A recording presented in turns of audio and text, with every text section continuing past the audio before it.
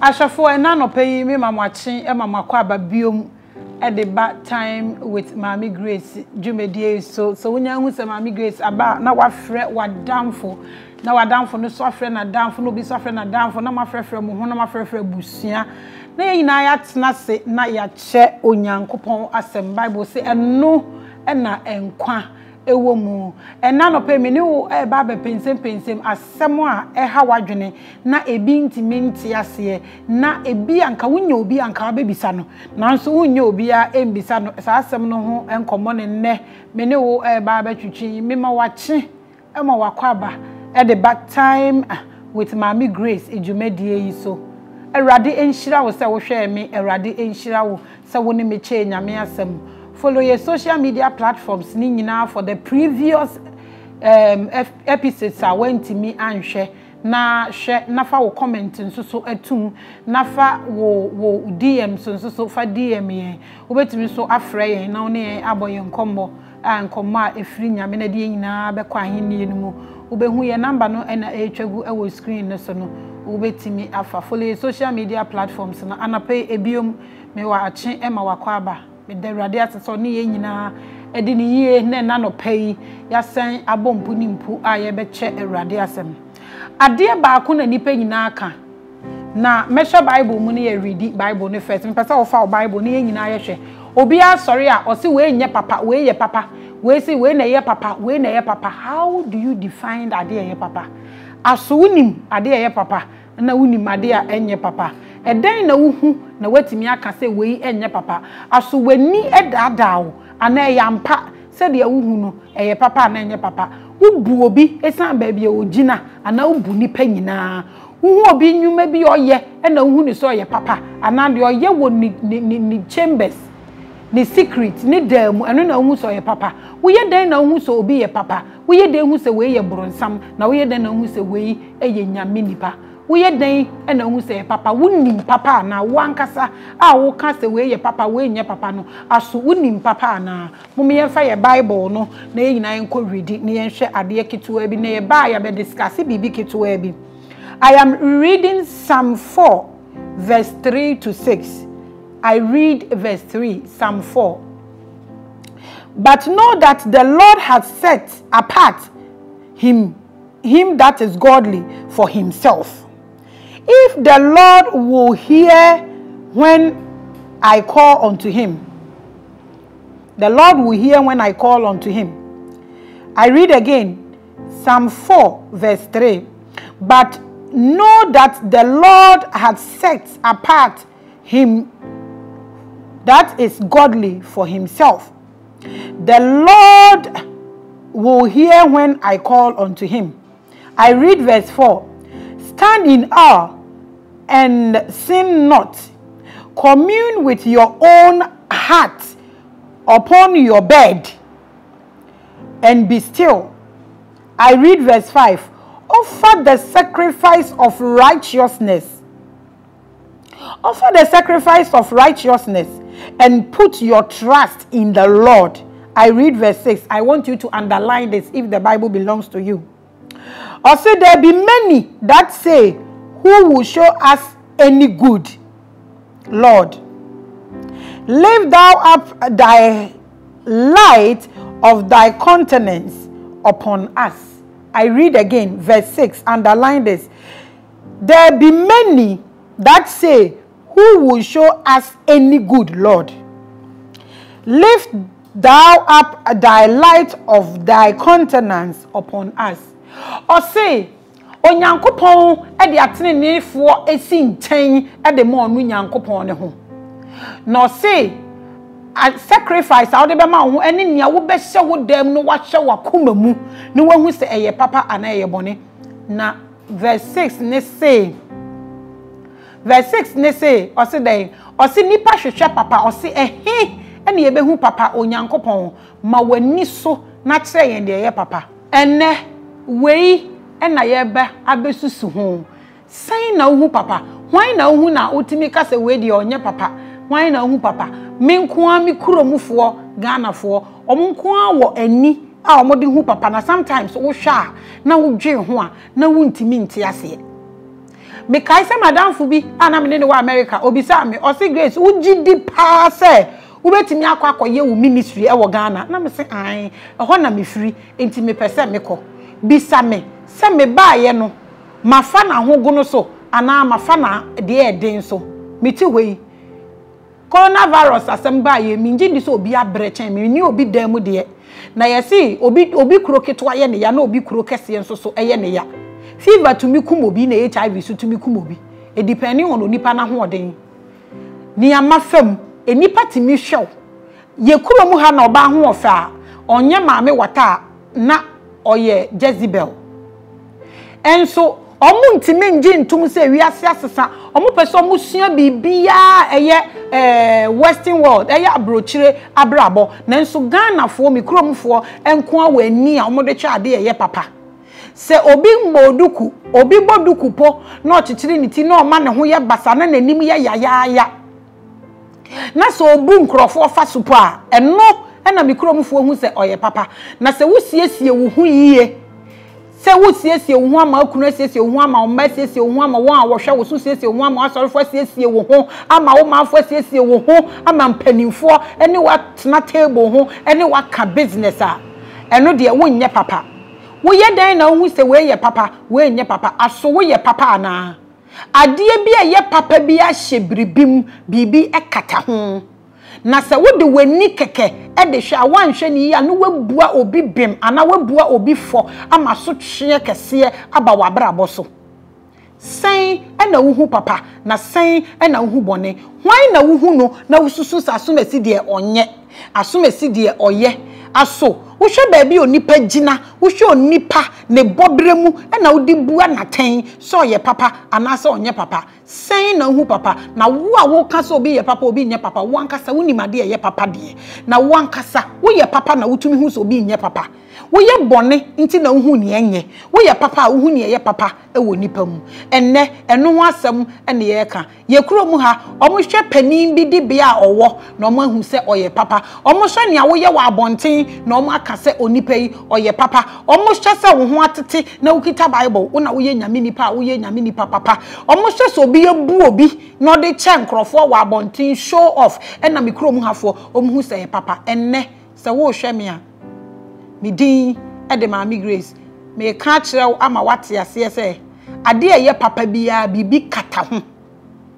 ade ye papa bia bibi e kata ho sa ade ye papa bibi enkata ho a anka nkrofo hu Yesu ensi ne ho ensi ne atwetwe endi ne ho fe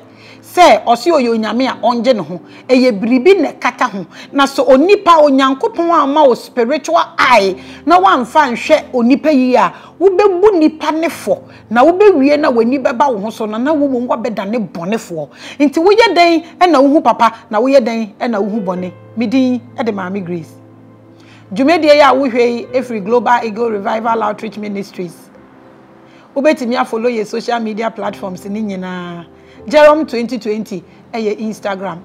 Facebook eye Maame Grace na YouTube nso so subscribe ya eye Maame Grace subscribe na like na share with people erade ebehira wo ye dan na hu se we ye papa aso enye ye ni na edcv ye bebre when you read Genesis Eve ehwe aduaba no ohun se eye na odiye na hwensem a ede baaye aso wo de wani hu bibi se ye papa na wogitum edie ben na wo ye onipa hu se ye papa wogitum di ko wufi a wani wo hu wei ebema wate ase se enye ne wodi wani hu ena ese wode jaji obi se ye papa ebi mpo enembre ibabie wiase abeduri ebi mpo nim se wig aye si ni patri so no eye nkataso na eye rubber eye bibi a ya process a nipa ato ahye nti se wo hye wiga wo ye Maame wota se wo hu ye fede ne ye wowu ekurom ha ese wani mu moamoa wani mu koakoa ansa na watimi aka nyame asama ma nipa age watum se wo ye papa so obi hu afede ne na due Grace due mi amama me hu due na mo ma me bre hwan ena ye papa wo hu papa wo hu ana se wo so osofo na asori aye kese e na wo so ye papa osofo no wo wakura anase na ode ne ho atu nyame so obom pa ye no ubu ni sen ubu ni so no de enye papa ebi mpom pese ye bi be hu se omo ni asofo we nenam opese omo hu so ni sofo we nenam ebi epese omo hu se celebrities na obo mpa ya omo eno na kire so osofo papa aso we looking for fame and now wo hwe se wo be ye fame e wo nyankopon asemu e de na wo hu na wotumi gina so esi gina ye se we ye papa aso wo hwe obi na wo bua na 30 minutes a wo hwe ni TV so se we onya papa because so ya wo yiri a anka ampe so yo nua ba anka ampe so ya wo anti anka wo nya proud nti wo se onye papa edien e na wo de wani hu so ya papa efe ma me nkire owi se wo nya papa ade bia wo de wani hu bia no na wo hu essence camera eye camera e hwa ade it is the lens na eda camera n'anim no eno na ehu magic eno na visualize eniama eno na ema ade ne yefe nti wo ye nipa a wo gina ho a wani no wo lens no a eda wo mu no wo say na wo de visualize eniama camera timi hwe eniama kwa achi ebetimi ayi ade dot mpo e wo ho e de apie eno nti na ma TV adwuma ye den papa so wo nim na wo se ahye na obegina so obi yampo ni wo kasa ohu o camera be yi wo se na ba bonten so wo se hu so obi TV so a manamo ana bonsam na fama no sai na wo hu papa enne me pese ye hwe ye Bible no ye di kan ya read ade aye kan na me pese wo fa wo book ana wo Bible ana wo pens na wo chiro Act chapter 13 Act chapter 13 verse 6 to 12 and I read verse 6. They went all the way across the island to Paphos, where they met a certain magician. I want you to underline this. A certain magician named Bar Jesus. Bar Jesus, a Jew who claimed to be a prophet. Bar Jesus, a Jew who claimed to be a prophet. Don't get confused here. A Jew for omo na omo only Jesus. Omo na omo only Jesus. And na Bar Jesus ye Yesu asini na oye magician nanso o claim say enya me na me kan you Bible na kan ye o claim say oye prophet. Now I read Bar Jesus o claim say oye Jew ni oye prophet ono ne ho asem ene ye ken me pese wo hwe ne ye. I read verse 7. He was a friend of a governor, a friend of the governor. One can say a friend of a servant, a friend of a slave, a friend of a truck pusher. Or see, he was a friend of a governor. E kromu ha, omuhwe nkrofo bi osofo bi di nenam, ena omutumi bu ni se, ana omutumi ka se, wei eyosofo papa. This is Bar Jesus, who was a magician na also a prophet, because no ne aban enenam enya aban bi keke. I read, I'm still reading verse 8. He was a friend of the governor of the island, Sergius Apollos, who was an intelligent man. Enye governor bi keke asebi nefu adoado bi a wachiachia. Na mo Bible say na oye a very intelligent man. I read, the governor called Barnabas and Saul before him because he wanted to hear the word of God. Tieniye, unim Barnabas ene Paul. Unim se Paul mpo de ono na nkrofo se ono de onye omo se ono de ne so gudini a obeda na so Paul o san nkrofo mienu ena governor yi afre omo so ombra bi san se omo pes o governor ne pese otinyame asem susu judge nkrofo na onyankopon ena reto ewo no emomo nyame ema wani da ho esan say vigilance is for you as a Christian, but vengeance belongs to God. We need that right to judge anybody, but ubetimi ama wani ada ho esan say Bible say yemi eni nda ho te sabu owo. Vengeance is for you as a child of God, but vigilance and now vengeance belongs to God. Vigilance na yawo there as a child of God, but vigilance, the vengeance it belongs to Nyankopon. Governor in Afra Barnabas and Saul say omumbra, he wanted to hear the word of God. Listen, I read, but they were opposed by the magician Elymas, who tried to turn the governor away from the faith. This is a magician na wa benya ban. Na ono de we are seeing any say wo bom paye ma president, wo bom paye ma celebrity, wo bom paye ma na ba na mo a, wo na wo very powerful. Inti ye nhwehwe wo mu say den na eye wo say hin na wo firi say hin na wo kọ baby wo gina na wo bom paye ma titire na wo twegu e wo TV so na wo twegu na wo din hita ma mu eno ene kurom fa ne say eye papa na say wo hwe wo ho na wo hwe wo ho so na say wo say wo be ye wade de a eno de daabi eno de wo de wo nye ni papa ya hwe wo say wanimu ye se wanimu ye tan na wo ho ye fe na ya jeju se krem wo de wo nye nipa enkrofo timi hwe obi wig hwe obi lipstick hwe makeup na mo se wo nye nipa papa se wiansen sesan ya aden na ntoma mba wo kom aden na wo hye chaw na wo tutu ntoma ngu so aden ti e na wo hye jeans na wo belt aden na wo hye shirt na wo watch. Is it our custom eye wiase na sesa eye ni bieye e na aba onipa kuma eno na obi a nani da ho obi oye nyamesum ni papa ohwe esan se Bible say enipa ehwe de etie ni waso no nyame de ohwe akomam se nyame ti wo mu a wo hwe nipa na komam no wahwe nipa na brabom obi timi hwe wo 30 minutes e wo TV so na wa conclude no wadi watem onim ba bia wo free ba onim ba bia wo kọ nyame ama wani ma nko nti eye problem na odi watem na ubi se nipa nsa den na wudi na tem won tumi nka nkire wo da se wakoji obi sika ana wakobo obi epo wo bra wo brani nkrofo a wo boa no wo fa camera nsi su nti omuhu na afi wo no omudi watem esansa why you fine nti no why you bronsam at once obi tumi ka cho se wo preach papa na emom the way I will look the enye kora. Who made you a judge over anybody's life? Who made you a judge? Muyehwe bibi you the way you timi bu nipa na ye judge nipa no mame ma won chose Bible so wo be judge obi no no Nyankopon so be judge. This is about Jesus obi afre a humble people or show mo ho a mamomba na mo be ka nyame asem enti or try say obe stop yomo or try say obe stop yomo say mo mba. They were opposed by the magician Elimus, who tried to turn the governor. Any pen namu wiasi obi a won a mission. So one sheni ya obi be dadaw no be leadi wako baby a enye. Onyankopon nipa nyame ti omo hu enkyere. Untimi nhwe obi hu enkyere se wei oye papa onye papa untimi nhwe obi hu enka se wei onye nipa. Onyame pe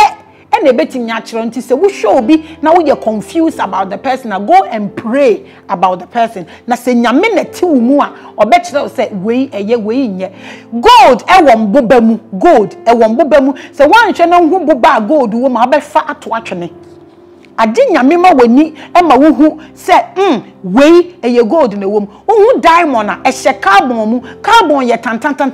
one sha wo be ma so ato atwene adi nyame ma wani ma wo to wo bo ehwe mu ko inside ansa wo hu say diamonds e na hye pressure bi wo ho e ba na ye den adi nyame ma wo nyansa ani nimde ma wo di hwem na wo hu say pressure na build wo asase so no eni na di nsuo to e beba se wo hu tender e hu yie na so tender entimi ma bibi enyini wo asase so e ye nsuo na di tender na chi ba no eno na ma eniama enyini e wo asase so wo hu tender na wo suro na wa condemn unnim se tender na yehu enso wani no enu achi enensuo ediba ebegu asase so emania manyini ema menu mienu enya aduane di. This is about Jesus a oye magician no wada no prophet esansa wa ben impanimfo ne atitiri ekrom ha obi ben impanimfo ne atitiri a eno ene yehu ni se oye onipa a Onyankopon ensa ewo no so na so se sa na wote afa Bible ni yen read. This is about Jesus or jebibia say oh ma osofo fufuro bia emben papa no sometimes asofo ni bi hu say obi ba no wo the grace and no was start e condemn no wo dia obi ni bi pe no was start na or condemn you e bi timi hwe wo say wo kasa omo nim say bibi wa friend idiomatic expression say wo so na wo yakola niam wo kom sometimes he leaves a toll on you. Me like this me obi a me kasa me de mensa express me ho wan hwe ni ya be kasa me de mensa express me ho enti o say omu ade hwe say de oye ne nsa obi timi mistake confidence and pride wo show wo kan wadwene a o say oye dwaedodo. You don't even know a common difference between confidence and pride. Your problem are your work wo kromu ha enu nie Bar Jesus osi oma Paul near friend Saul te sanyame tumi be ye kese ye wo no so e man sakra ye po ba ye ba ni din mu e kromu ha omo mfa bone nche omo ma nipa past entwamu nkoda no matter how repentant said ya obe sakra wa adwene biara o nyame de wo bone nyina be che wo so de wo ye bibi foforo no e kromu ha fo be kwa akodege wo past. I thank God I don't have a past. Your problem you have with me is my beauty. But me to me, ma menimu kwa. Na ma ba dani Leah. Ne ya de me ma obema wasan akotwen obi for 7 years. I must look beautiful to keep my marriage. Hallelujah. So wo hwe me enda me din e de Maame Grace. This is Bar Jesus. Osi o man krofo ne mba government ne chen a sense of mission or vision or agenda. Se obedane aban no ani e de ahwe baabi wrong on pesa aban a odo nyankopon na osiki se obehu nyankopon no o ma aban no ehu nyankopon opese otani the government away. I read verse 9. Then Saul, also known as Paul nana boni nyina hye ni muma, also known as Saul, was filled with the Holy Spirit. He looked straight at the magician. Bar Jesus, the magician, don't get confused. I read verse 10 and said, "You son of the devil,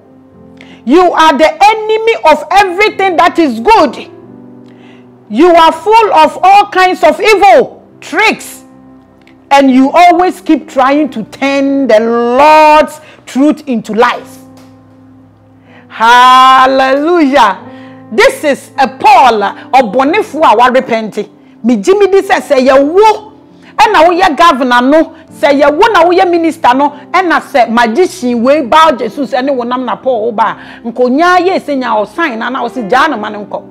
This is the man describing Paul and Kaboni ase ni muma ye kuro mu ha am Roberts entimi repent o repent amfa ne bone nche no obewia so ana wudwane osesa na dwen kra dina na wo de frɛ no nti ade nti na eso osesa na dwen ka kyerɛ me efri ekrom ha ye mpese ye je repentance editum ewo krom ha. This is Bar Jesus and na Paul Paul na onyo bia na oye floor member ono wabobo ntabodan na oye asori wom ni ode ntomago atinsisisi ani a oye asori wom ni a onenam school dem a oye asori wom ono ena nyame eka no ho asemi o say he was filled with the Holy Spirit. Now let's read wakika Bar Jesus asema kire no ekrom ha asofo ni bi gina ba bia eya wo. One thing I want you to understand is the Bible. Who can be say ofra asofo mpanimfo no, ofra asofo mpanimfo no, ofra asofo mpanimfo no, they have a volume in our liberty. Nanso so ebia beda ne wo mo ho anyame ye nka o mo asem na unya koka o mo senka Bar Jesus ye Ghana ha ena ka Bar Jesus Paul ekokeka asem we kire na nka ma police fo chi ne kotum be san say oni governor ne nam. Now I read opese wodane bibia ye nyame nsa ede ko bonimu ena okaye the Lord's hand will come osi nyame nsa baba the Lord's hand will come down on you. Now you will be blind and will not see the light of the day forever. Hey obia osofoke penimpa ono de one amama penimfo na namu o ena floor member ababe pa ne ho ntoma na wasan adome no aka ho asonumi ode ato ne si ebeye adwuma se wutie me enne na wo yosofo na wa sorry struggle and determine onyame ngosra ewo so mani pe hu se wo de we faili mani pe hu se wo de kra de ebi kra nim se obi bo mpaye na obo 5 minutes ono nyame ntie ni mpaye bo ebi dream se ti se obo mpaye 5 hours ansa na nyame beti hu mpaye bo enye sa wo yosofo wo hwe me wo yosofo maame wo hwe me wo ye deacon wo hwe me wo ye elder wo ye usher wo wa sorry dem ho obi odi wo su no tietia wanim ni subai no and determine nyame tumi ana nyame ngosra ewo wo so sa wo hwe me a o nyame ngosra wo so na se wo ye focus on it sounds say your position your ability your features and now your personality and determine nyame tumi a ewo wo so as a person. This is a Paul and now Saul ono na okika na adwene echi a Jewish magician Bar Jesus what said ne ho Ghana for friend a self-acclaimed prophet. Or no, and okika na osi wo betwa. I read. At once Elimas felt felt a dark mist cover his eyes, and he walked about trying to find someone to lead him by the hand. I read verse 12. When the governor saw what had happened, he believed, for he was greatly amazed at the teachings about the Lord. Hallelujah. Saying any pebu. Onyankopon to me Yesu ankasapo oba wiase ni nipa angene ndi. Enipa angenantum, enipa bu nanimtia, enipa tititwa no so, enipa didi natem, enipa neglecting no, onipa obu amkro omu sampo no, enipa kra koso dinani ma omukum no. Se wo so pese wo befa Yesu adwuma de to ho so a, you should prepare your heart and your mind to face these things. Edru ba bia omu ni hwe no position na omo akogina no enu pani omo ani da so enti omo hu se wo ba no mu se Nyankopon spirit ayema wo mu a they try to frustrate you. Just be focused. Se wo your sofo na wa soro wo tina egu a enu nkire ability a ewo nyametumi ewo wu wo wo hwe me na wo de wo hwe asofo no ho e na wa de omo atum wo de wo hwe ba bi o we gina na wa de omo atum me pese me kire wo se Onyankopon tumi no eni onipa ni looks anane neye anane appearance mu se wonso so wanya baabi agina na de wusi Nyankopon makwan me ka kire wene se wanhwe wo hu yi a obi a wumbu nu fa ne nyehwe e ba behye nkomato so no wani befira. Your time will soon come that your deception will make you blind. You will fall flat and you will look dark. Ye Bible ka so hu esuma na chese bronsam na afa wonumum. Se wo hu han a eye Nyankopon e na afa wonumum. Se wo hwe me amedin e de Maame Grace. Dwumedie ya wo hwe every Global Eagle Revival Outreach Ministries aseye. Etwaniti our friend Jerome. Follow your social media platforms ni nyina. Jerome 2020 eye Instagram, Facebook eye Maame Grace, and na YouTube so eye Maame Grace. Ubetimi a subscribe weja wo DM no e de ama me numbers so e na echegu e wo ho no ubetimi afre me na ya share Onyankopon asem. Da senne se Awurade ma ye ho kwan a ye besan ato asa message we ya so. Ba Jesus omo no mota ewo position. Paul and Simon eya na nipa nsheda embu omo susudi bebia nipa bebredi echire ko na susu hu se dia wodi wani hwade na wo jeje nipa Awurade enka ye nyina ye ho da sende ye besan ye hia unu aba Maame Grace makraw.